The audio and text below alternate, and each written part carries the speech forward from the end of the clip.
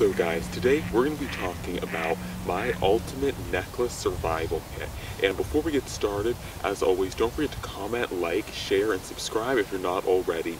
And if you want to see more of this unique, awesome Alaskan scenery.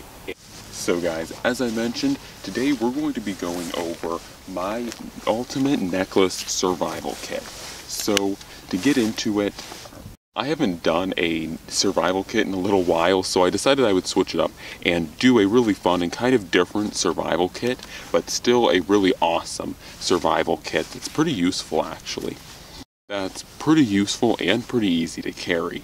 So let's get into this and the contents of this little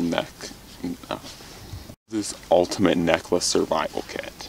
Start off, the basis or the core of this entire kit is this knife, and of course with any good necklace survival kit it should pretty much be based around a knife, at least in my thoughts.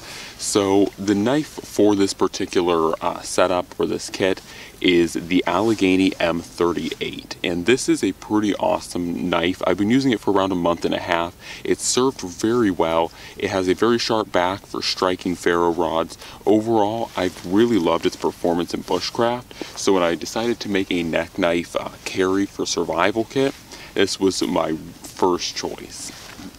So like I was saying, the M38 Bushcraft knife is the basis of this kit, and it's a very capable knife.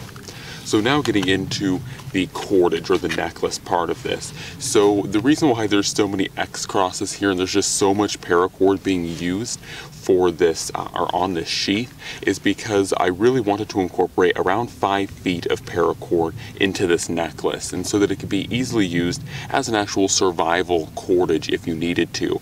And to prevent it from having a really super low hang, I tried to do as many wraps as I could around here to use up as much cordage as possible, and so that's pretty much what I did. So that, like I said, incorporates or allows me to incorporate around 5 feet of paracord right there. So the next piece here, or the next pieces here, are the Exotac Nano Striker XL ferro rod for fire crafting, and then I threw in a whistle here just for signaling if you had to get someone's attention.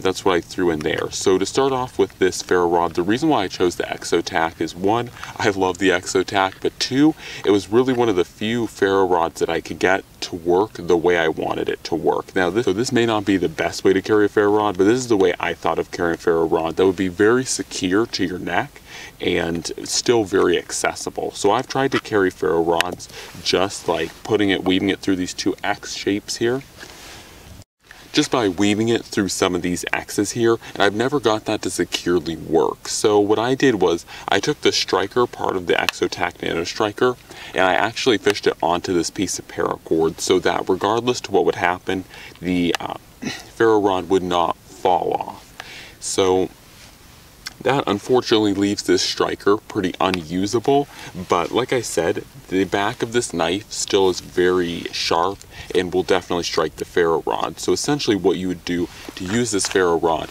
is you would unscrew it like I showed you guys there, and then you'd pull out the ferro rod body, and then you would use that to start a fire. So that's how I have the ferro rod set up. And why I actually chose this ferro rod in particular is so that, like I said, I could actually weave part of it into this necklace so that it would be less prone to fall out, but still have it readily accessible. So as I mentioned with the ferro rod, these X's, they're really awesome in thought to kind of, have things attached underneath the X's, but because they are very untensioned, like you guys can see there, it just never really ends up working out. So when I had to put the whistle in here, what I did was, you guys will hopefully notice, I know it's all black, so it might be a little bit hard to tell on camera, but what I did was I took about a good 1.5 inches of bicycle inner tube and I put that around the whistle, and that allows it's not a super friction fit, but that inner tube allows just enough friction that you guys can see it's not very easy to get it out of here. So that is what I put around there. Hopefully you guys can see it a little bit better now, that little bit of bicycle inner tubing, and so I use that to essentially add the friction. Now as far as the whistle goes, I generally like to use my Fox Micro 40 whistle, but I liked this whistle, and occasionally I do like to use this whistle because it's super flat. So when sitting on a sheath like this, it's a lot better to have a very flat whistle, and so that's why I chose the Tops whistle. That, and actually the Tops whistle is pretty good. So you guys have probably seen this thing flopping around a little bit, and this is on the back of it, and this can be moved away from the bulk of the knife sheath if you want more accurate readings. But essentially this is just a very basic base plate compass. This is a Brunton Classic, now been replaced by the TrueArc 3. They're essentially the same compass, just this one has a lime green kind of back to it. But anyways, this is essentially just like I said, a very basic base plate compass to help you navigate and to overall just gain, you know, declination where you're wanting to go, and just a very helpful and handy thing.